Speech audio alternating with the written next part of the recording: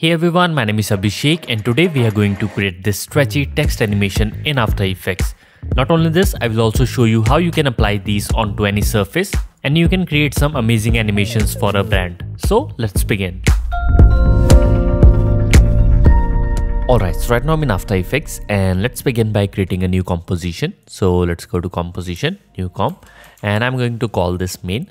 Width and height will be 1920 by 1080, frame rate 30 fps, and duration you can pick whatever you want. Just click on OK. Now let's create another composition. So let's call this text and I'm going to make this 1000 by 1000.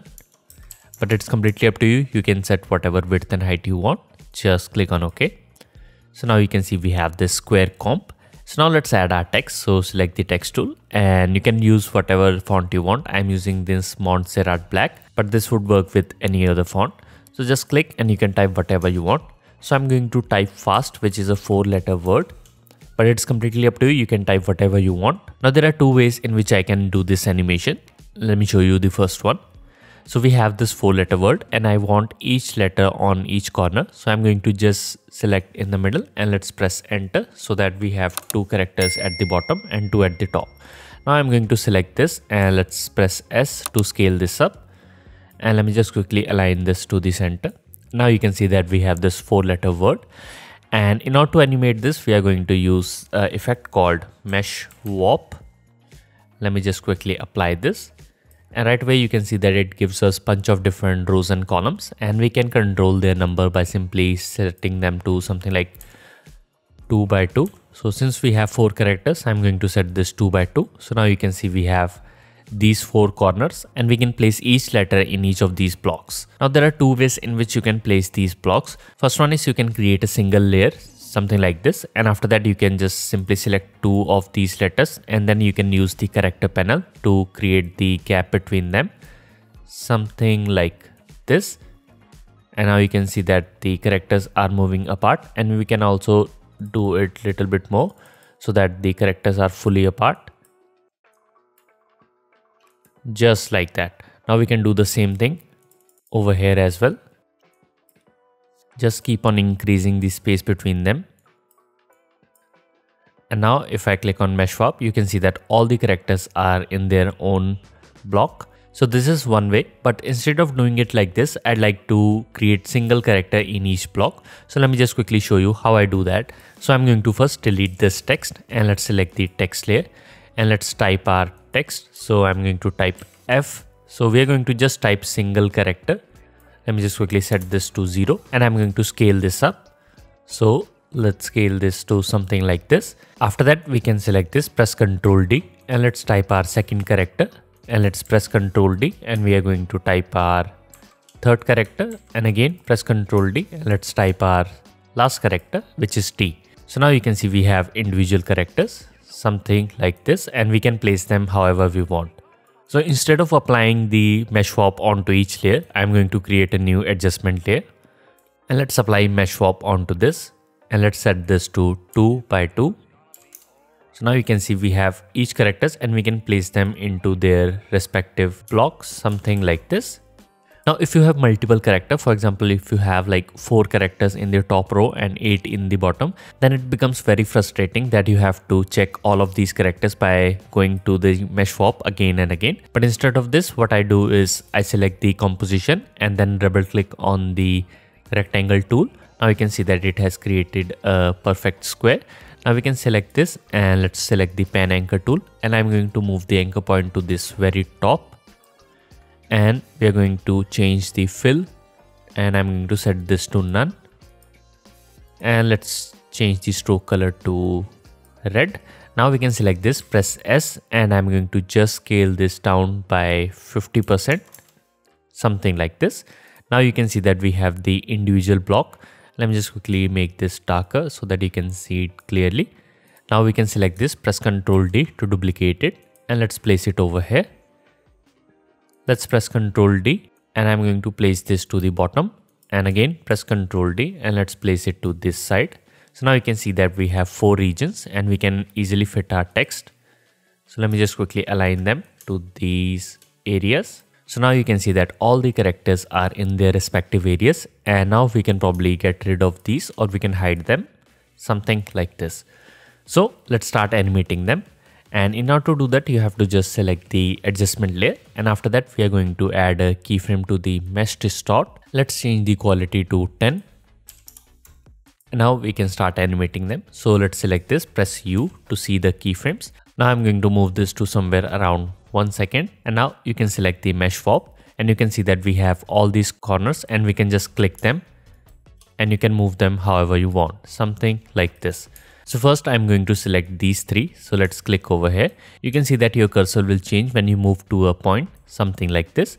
Now you can just move all of them to the left side or right side, wherever you want, just like this. And after that, I want the A to be at maximum size. So I'm going to select these points and I'm going to move them to the down, something like this. So now you can see we have our A highlighted, and let's go to 2 seconds. And I'm going to move this back up and I want the S to be highlighted. So now we can select these points. So let's select this one and this one. And I'm going to just move this to the right size, something like this. So now you can see we have this animation. Let's move to 3 seconds and let's keep on doing this. Now I want F to come up. So I'm going to just select these points and let's make this down, something like this. And let's go to 4 seconds and I want the T to come up. So let's move them to the top again. Just make sure when your cursor changes, only then you click, otherwise you will deselect the layer and you have to select this again. So now you can see we have this sort of animation, and if I play back, you can see all the characters are animating. We can add a little bit of more animation. So I'm going to select all of them and let's move them somewhere in the middle. And I want both F and A to come to the max size, something like this. Perfect. And in the same way, you can just keep on going. But once you are done with this, let me just quickly select all the keyframes. Let's press F9 to ease them. Let's go to the graph editor. And if your graph looks different, make sure you are in the edit speed graph, not the value graph. After that, let's select all the keyframes and I'm going to just move them to the left side, and let's select all the other endpoints and I'm going to move them to the right side so that we have a graph that looks something like this. So now we can go back, and if I play back, you can see we have much better animation. If you want to increase the speed of these, then you can select all the keyframes and hold down the Alt key or Option key on Mac. Then just simply click and drag the last keyframe. You can see that it will decrease the space between all of them. So now you can see that we have much faster animation if this is something that you want. But there is one more thing that you can do. So now you can see that our animation stops here, and we can just copy all of these keyframes and let's go to 6 seconds and let's paste them so that our animation will keep on going.